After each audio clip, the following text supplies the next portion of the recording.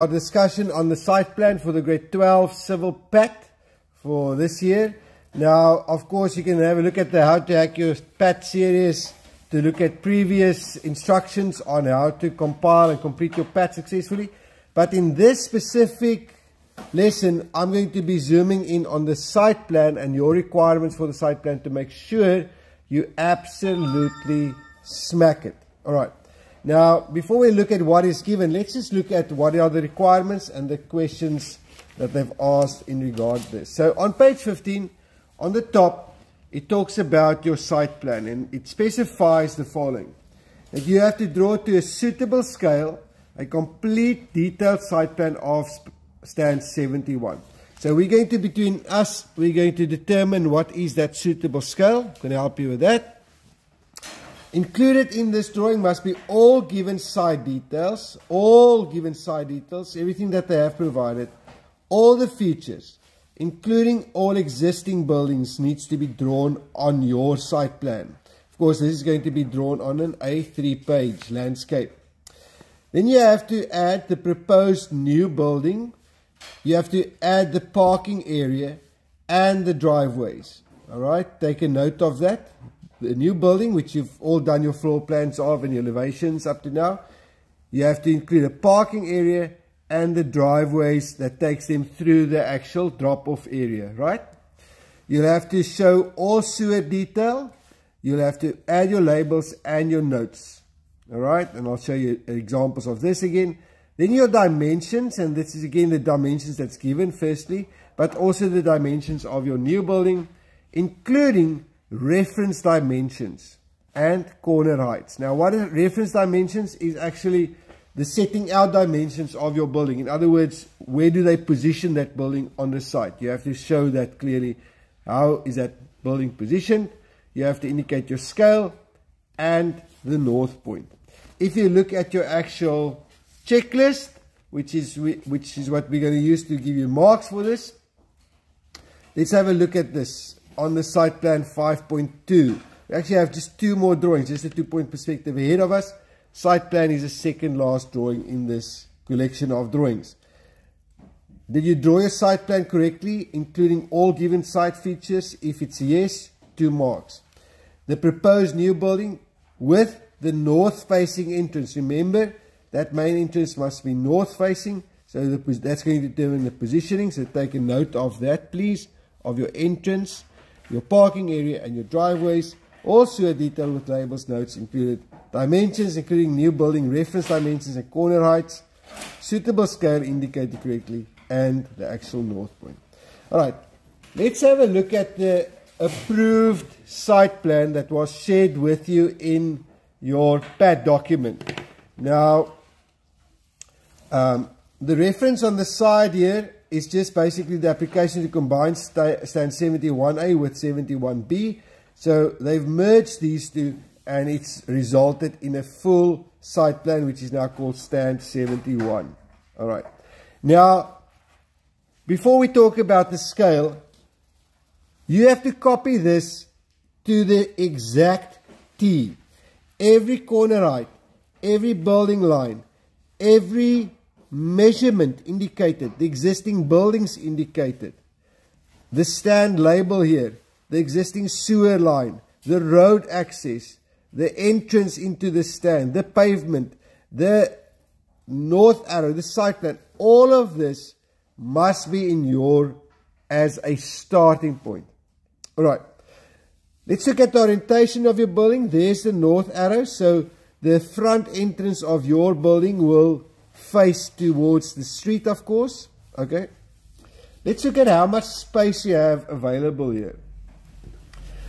From the existing buildings here, there's a 20 meter to the boundary and a 3,000 building line. So you have technically in this space, maybe I'll use a different color here, you've got here 17,000 millimeters, which is 17 meters that you have available for you to fit in your building. Of course, on this axis, unlimited. Basically, there's more than 80 meters here that you can fit it in. So you now know the design of that you've done. Most of you guys have got something that's around about 14, 15 meters, so you're not going to have a problem fitting it in here.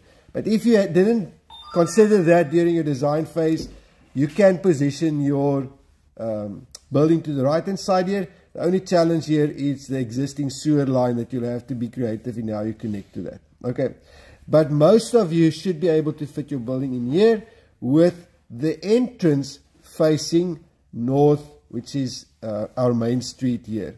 All right. So how you position it and where you position it, that can be according to your own liking. Of course, I think if you really took time in designing this, you would have considered the existing buildings and how your building actually speaks also to that. I'm not sure how many of you thought about that. All right.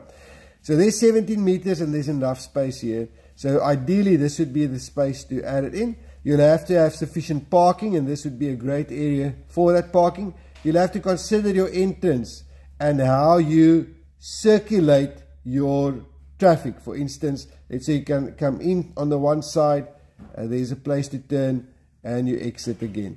Or a roundabout of some sort. Remember that your entrance needs to face north, which they've given indicated for you here. Alright, so that's going to determine, and you can't, of course, build over your building line. That's not possible for you to consider. Alright, how do we get this drawn? We did a quick calculation before the time. We've got 78,500 millimeters on this side of the perimeter, of the property. In total here, if you add the 53,686 plus the 5 meters here, plus the 26,314, we've got 85,000 millimeters or 85 meters here.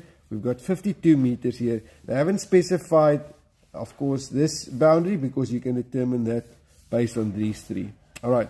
So a scale 1 to 500, all right, would draw your drawing very similar in size to what is given here on an A3. So for instance, what you would do is you'll take 78,500, you'll divide it by 500, and that will give you a length here of 157 millimeters. Okay, this 85,000 that we have here, you'll divide that by 500. If your scale is 1 to 500, that's going to give you 170 millimeters for this fence. So any measurement that you have here, if you divide it by 500, if your scale is 1 to 500, the resulting millimeters is what you will use to actually draw your site plan on your own page. Okay, so take for instance the building line, 3,000 millimeters. We'll divide it by 500. That will mean what's that, 6. That will result in a 6 millimeter boundary line. Okay, that way you can determine all your own measurements. Alright, let's have a look at one or two previous examples, and I'll just show you. Remember, this is of course not the same site plan that you guys are drawing, but I'll just show you important parts of this site plan. So what's going to be important is that you're going to label, and please don't do yours freehand. You're going to have to indicate your sewer, correctly color that. You're going to indicate on that your rodding eyes, your inspection eyes, your manholes, how it connects with the current sewer. Your existing buildings needs to be indicated, and then of course all the other details, the setting out dimensions or the reference dimensions. If there's a building line, what's the distance from the building line to your building? Okay, so that they can position the building correctly. Your north arrow in the end needs to be done. All labels as given. All right, here's another example. Similar, this learner used a different scale, but again, red for the new buildings.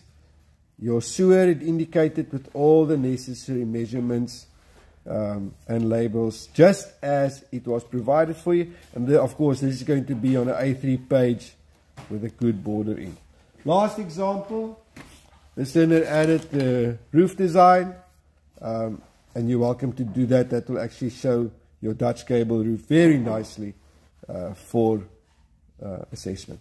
Right, that's an overview of the site plan. All of the best with yours. Now it's your turn.